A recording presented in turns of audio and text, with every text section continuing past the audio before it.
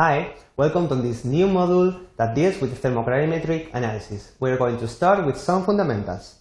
Let's see the contents outline. First of all, we will define what is the thermogradiometric analysis, and then we will see which is the application range that we can use for our experiments. Then we will discuss some different gases that can be used as a good analysis environments. And finally, we will see some different analytical techniques that can be coupled to our TGA, thermogradiometric analyzer, in order to obtain deeper and better results. Do you have to have previous knowledge to understand this module? Yes, you do. And these are some chemistry and physics concepts, as well as different experimental skills. Let's start then with the definition of thermogradiometry.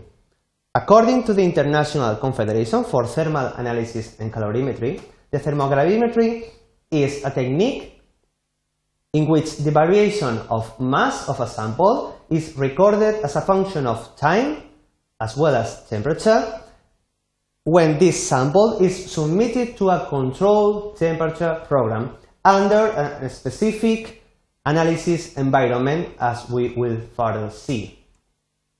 Which is the application range. When we are planning our experiments, we have to take into account two different features. First of all, we have to know which are the technical specifications of our thermal scale, and that means basically which is the temperature range visible by our TGA, and also which is the sensitivity of our scale. Then, thinking about our material, we have to know if the mass changes that we want to see are in the temperature range visible by our TGA. As well, we have to know if the sample that we have is representative in relation to the whole piece that we want to analyze. Regarding the kind of materials that we can analyze, we can go from metals to ceramics and then to polymers. Let's discuss about the different gases that can be used. If you only want to know which is the effect of the temperature, it's better to use an inert gas such as argon or nitrogen. But if you want to perform an experiment more realistic, it is good to apply an oxidative atmosphere, and you can use air as well as oxygen, and then you will study which is the thermo-oxidative stability of your sample.